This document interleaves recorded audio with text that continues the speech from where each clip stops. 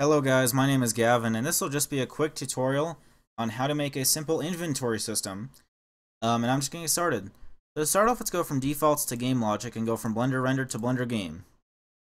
Alright, with this cube in the middle selected, so right click on it, let's add 3 game properties, make them all integer, like this.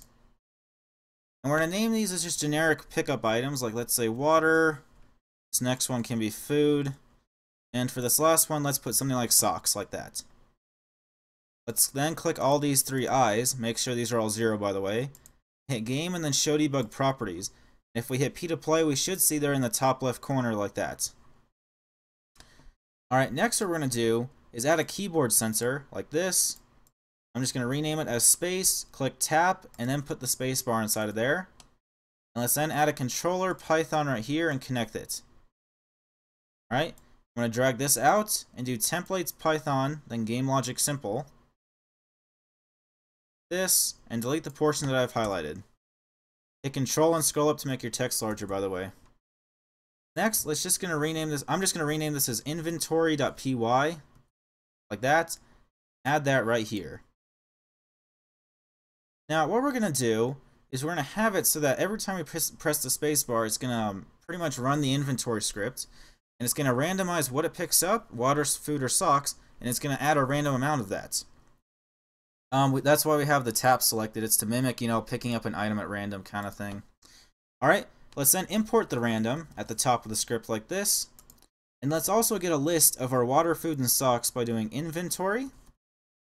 Inventory is going to equal water, food, socks, like that. Alright, now this is important though, because let's just say that let's just add water for 1 second. So own water is going to plus equal 1. If I were to hit play now, you can see that every time I tap, it's going to add water.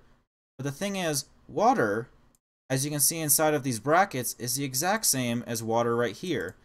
And this is important because that means we can actually just directly print whatever item we picked up into our own property. So I'll explain how we do this. So let's have pickup. That pickup variable is going to equal a random.choice of inventory. So it's going to pick one at random, water, food, or socks. We're just going to print that to the console. Pickup, comma, and then pickup. So once we have that now, what we're going to do is once we have our random amounts, we're going to do own pickup. Is going to plus equal a random amount, so random.randint, let's say 1, 10, like that.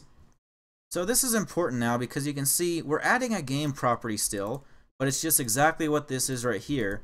And our pickup variable is going to be equal to the string like this, so it works like that.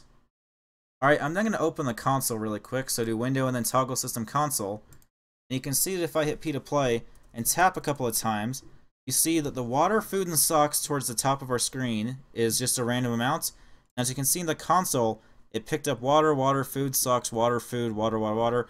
It's just randomizing the entire thing. Alright, so this is how you make a simple inventory system. You can obviously go a lot more in depth, but this is going to work just for a simple, I guess survival game. And obviously you wouldn't have 108 socks, but, it works like that. Alright guys, hope you found this useful.